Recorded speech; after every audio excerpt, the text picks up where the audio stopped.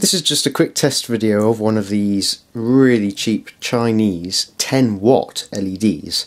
Got it for eBay for about £1.30 posted from China, and it's pretty good. This is the warm white version, which unfortunately looks like it's got a bit of a green tint to it, so it's not that great for general lighting. But it's very bright. I'll just show you. So as you can see, it's lighting up everything really bright, and it's an LED, so that's pretty bright for an LED. I've got a light there, that's 100 watts, so if I turn that off, you can see how bright it really is. I can light up the underside of my desk, all around my room. It's basically, pretty bright. As you can see though, it's got a bit of a green tint, but not bad for £1.30. This is just a simple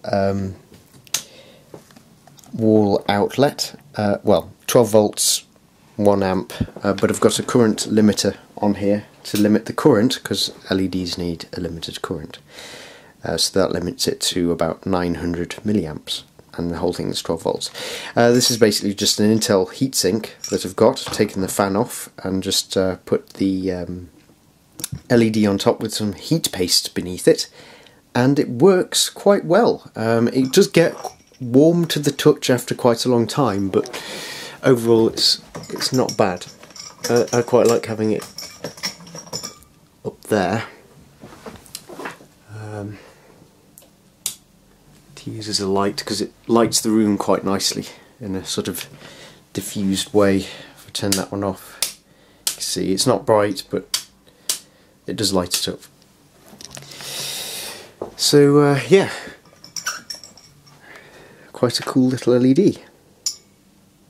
I think they do sell pure white versions, so I think I will try one of those next and see how it performs, because I think it should be quite a lot better. I do wonder whether it will be bluish white, or whether it will be pure white like this light here. One thing I think works quite well is having a little diffuser on top. This is just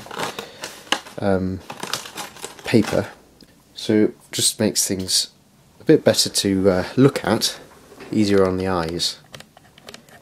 As you can see, the brightness in comparison to that one in the back, that's a 100-watt bulb, so this LED is about equivalent to a 60-watt light bulb. So it works quite well as just a little cosy desk light. I'll turn that one off. So yeah, I hope you've found this video useful if you're interested in LEDs.